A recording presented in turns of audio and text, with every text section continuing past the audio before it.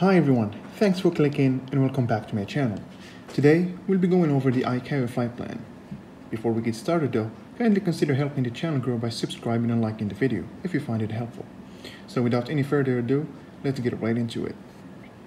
First things first, items preceding item 7, which is the section highlighted in front of you right now, are to be completed by ATC and Com services, so we always leave it blank. Alright? In item 7, we insert either our call sign, flight number, or in case of a general aviation, we put in our aircraft registration. So just make sure the letters are all in capital. Alright? Next, in item 8, flight rules. This means whether the flight will be under VFR or IFR, or initially VFR then switch to IFR, or vice versa. So if the flight will be a simple VFR cross-country, you insert the letter V. If the flight is an IFR flight, you insert the letter I. Now, sometimes we get to depart from uncontrolled airports where no radar service is provided. So we depart under VFR, then at some point along the way, we join the controlled airspace and we carry on the flight under IFR.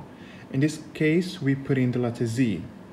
Z signifies that flight rules will change from VFR to IFR. Okay? And in case we are flying in an uncontrolled airspace, we put in Y, which signifies that we're going to start the flight under IFR, and once we are out of controlled airspace or where radar service is unavailable, we will continue our flight under VFR. Okay? Next is type of flight. This basically means whether the flight is a scheduled flight, such as airline. In this case, we put in S as a scheduled flight. N for non-scheduled or charter flights. M for military. And for general aviation, we normally put G. And for any other category, we put X. Any other flight type that does not fall in any of the previously mentioned categories. Okay? So let's move on to item 9. This item is related to formation flying. Usually we do not fly in formation, so we leave it blank. If we were to fly in formation, however, say 3 aircraft, we put in 02, meaning the primary airplane plus 2 accompanying aircraft. Alright? Next is the type of aircraft. Make sure when inserting the type of the aircraft you are flying that you are complying with the ICAO aircraft type codes or designators. For example, the Airbus A350-900 goes in like A359. Diamond DA42 goes in like DA42, and so on. Okay? If you are unsure of your aircraft code, I recommend you go on the ICAO official website for aircraft type designators, as shown in front of you right now, and you simply put in the aircraft type and you voila. Here's your ICAO aircraft designator. Okay, it's pretty much straightforward. Next, the wake turbulence category. There are 4 designators and they are as follows. First, we have the L or the light category, allocated for aircraft with a maximum takeoff mass of 7,000 kg or less, or 15,500 pounds or less. Then we have M or medium category, allocated for aircraft with a maximum takeoff mass of more than 7,000 kg but less than 136,000 kg, or like 300,000 pounds.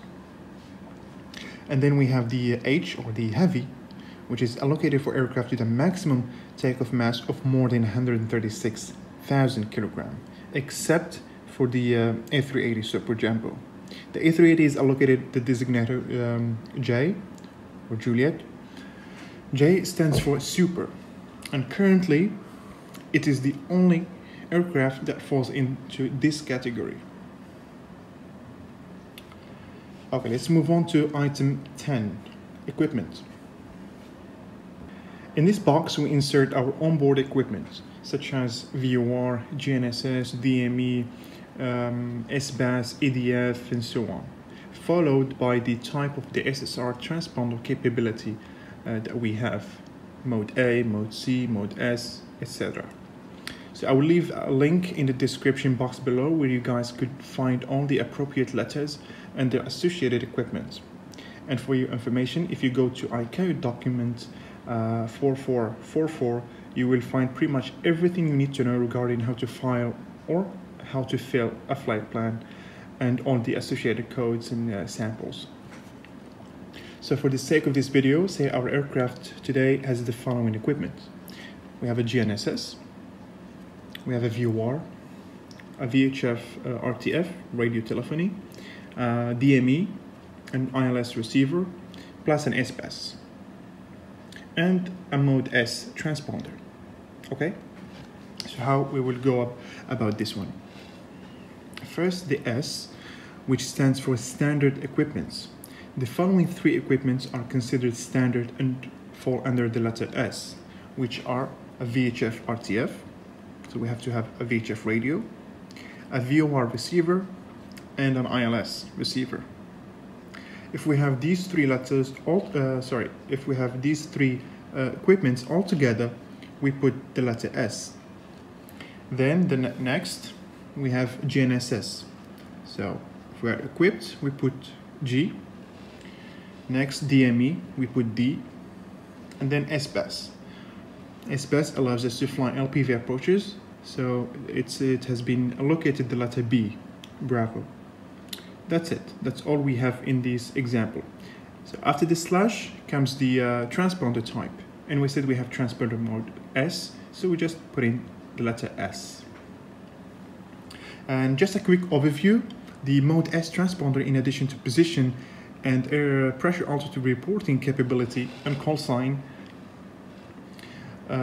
it also allows for data link messages like traffic in the vicinity and even weather information should the aircraft be equipped with ADS-B. Okay, so we have Mode A. It only gives us the gives the controller our position report where we are.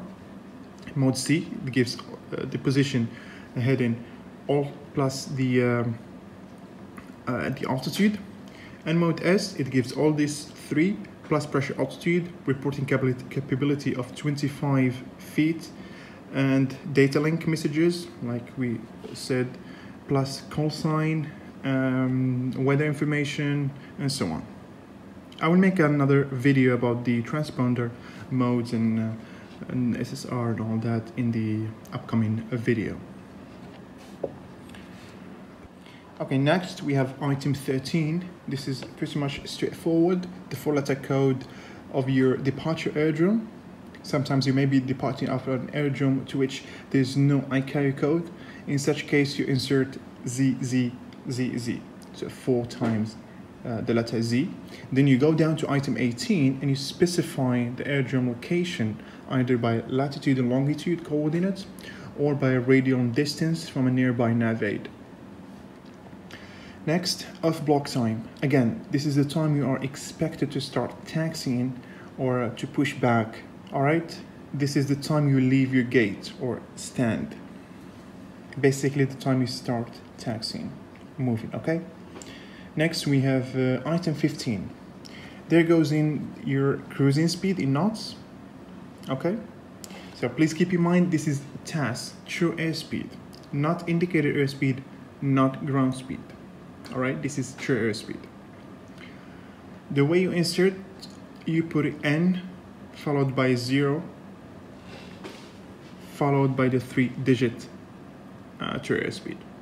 Most of the time it's in knots, but if it's in kilometer, I don't think there are aircrafts now flying kilometers. So if your aircraft happens to fly in kilometers, then you put letter K. But for 99% of the time we fly in knots, so we put the letter N. Next, your cruising altitude or flight level. Say cruising at flight level 150, you insert F150. Okay? If you will be flying on an altitude, say for example 7,000 feet, then you use the letter A070. 11,000 feet is written like A110 and so forth. Alright? Next, your route. Here we include your SID, Standard Instrument Departure, airways and waypoints, and finally a STAR, standard terminal arrival. Just do one quick example for the sake of this video for better understanding. We are flying a flight plan from Doha International, or TBD, to Abu Dhabi Albertine Executive, or MAD. Let's go to skyvector.com. This is an excellent website for flight planning for both real life as well as for simulators. So first we put in the departure aerodrome here, or TBD, then destination aerodrome, or MAD. We come down here and insert our SID or SID.